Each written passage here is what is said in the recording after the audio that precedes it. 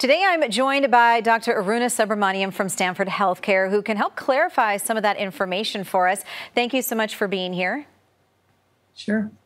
So first things first, some Bay Area schools went back to in-person learning today, but lately we're hearing a lot about the Delta variant, how it's sending more children to the hospital. How is it affecting them differently? Well, we know Delta variant is very contagious, and so we need to take the usual mitigation methods that we've known about till now, but people are just getting tired of doing it, and I think it's really getting people more scared. But we need good ventilation. We need to make sure that teachers are vaccinated. We need to make sure all the staff is vaccinated. And kids, I think masking is important for kids, even though there's a lot of opposition in some areas about it. I think we need to keep our kids safe because Delta is very contagious and kids do get sick from it. So if you previously had COVID-19, can you actually catch the Delta variant? You can, just like even after a vaccine, you can. Usually you get a much milder illness, but it can still replicate in your nasal passages and can cause cold and flu-like symptoms. Usually you don't get it in the lungs and more severe disease, especially if you have a good immune system. So you're still protected with the vaccine either way? Yes. So are breakthrough cases happening at a higher rate with the Delta variant?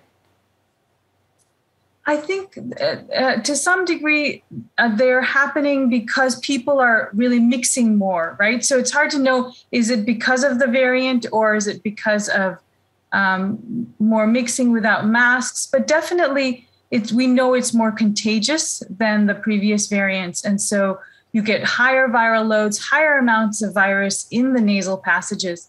And so that's why we are seeing more breakthrough cases. Of course, the longer you're together, if you're indoors, in people's faces for longer, we know that you're much more likely to catch it.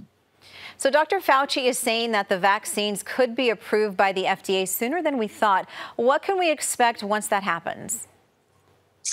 I'm hoping that more people will feel comfortable getting the vaccine once it's approved, and that, we can use maybe booster doses or third doses for people with low immune systems for really helping them get a good response, because a lot of times they don't have the level of protection as others. But I think we still need to think of this globally and really get vaccine supply to the rest of the world. Otherwise, as more and more spread happens, that's when new mutations come up.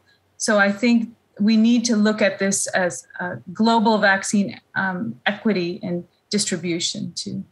So I know you mentioned that if you're vaccinated and you do get COVID-19 or the Delta variant, your symptoms aren't as severe. But, what if you contract COVID as a fully vaccinated person? Can you still suffer from long-term effects, even though it's not as severe? There are a fraction of people who are still suffering from long-term effects. It looks like a lower fraction than if you got it without vaccination, but there is still that concern. We don't know the exact numbers of people who are getting long-term effects, but I think that if you can take care and not be exposed a second time or exposed to it after vaccine, then that would be ideal. I don't think this is as benign as people thought it was. All right, good information. Thank you, Dr. Aruna Subramanian from Stanford Health Care.